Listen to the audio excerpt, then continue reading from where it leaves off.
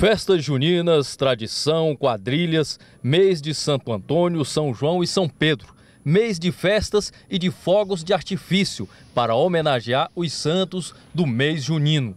E os fogos de artifício já estão à venda em vários locais da cidade. O apito, o ovo de dragão, o estalo, o traque, a borboleta, a estrelinha, a árvore de Natal, a cobrinha, o ovo de dragão, a vela magnesiana, o chapéu, a tiara. Só que após comprar os fogos de artifício, todo o cuidado é pouco para evitar acidentes.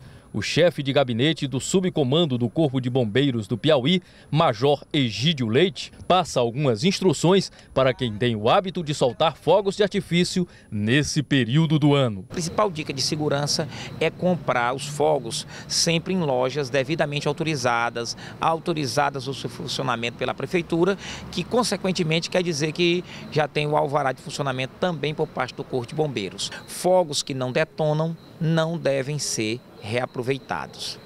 Estas são medidas que, uma vez implementadas, contribuirão para diminuir o número de acidentes com fogos nesse período do ano. A média de internações provocadas por queimaduras aqui no Hospital de Urgência de Teresina é de 6 internações. Somente até esta segunda-feira, dia 13 de junho, dia de Santo Antônio, já são 14 internações provocadas por fogos de artifícios, ocasionando queimaduras, o que representa um aumento de mais de 50%. O diretor-geral do HUT, Gilberto Albuquerque, explica quais são os casos mais comuns. Esse período junino nós temos 2 grupos de queimados. São aqueles que se queimam soltando fogos de artifício, foguete, a bomba, o traque.